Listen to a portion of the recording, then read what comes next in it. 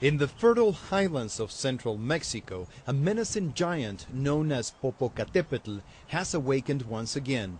The volcano had a moderate explosion on Saturday and has been spewing ash and smoke for weeks. No fuerte.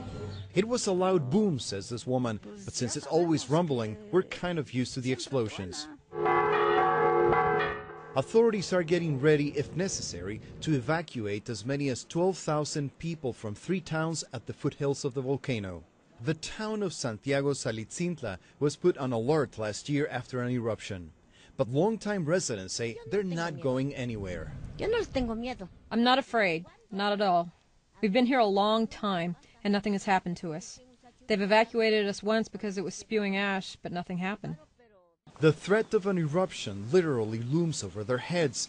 The volcano, also known as El Popo, rises more than 5,400 meters above sea level, or nearly 18,000 feet. It borders 3 Mexican states. The volcano is located near some of Mexico's most densely populated areas. It sits roughly halfway between Mexico City and Puebla, where some 25 million people live. Nefi de Aquino is in charge of public safety and has the unenviable responsibility of issuing the alert if the volcano erupts. For him, the volcano is like a moody god.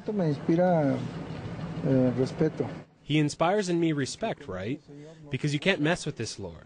The explosions have the potential of finishing off the town in seconds. De Aquino has been documenting eruptions of the volcano for 40 years, including this one in 1999 that formed a 7,000-meter cloud of ash. The ancient Aztecs worshipped the volcano, a tradition that continues in modified form to this day. Our ancestors, the Aztecs, would sacrifice virgins to the volcano.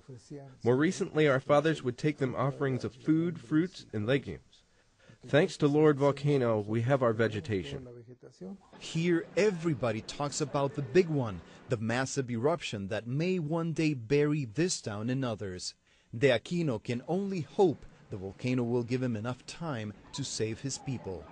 Rafael Romo, CNN, Santiago Salitzintla, Mexico.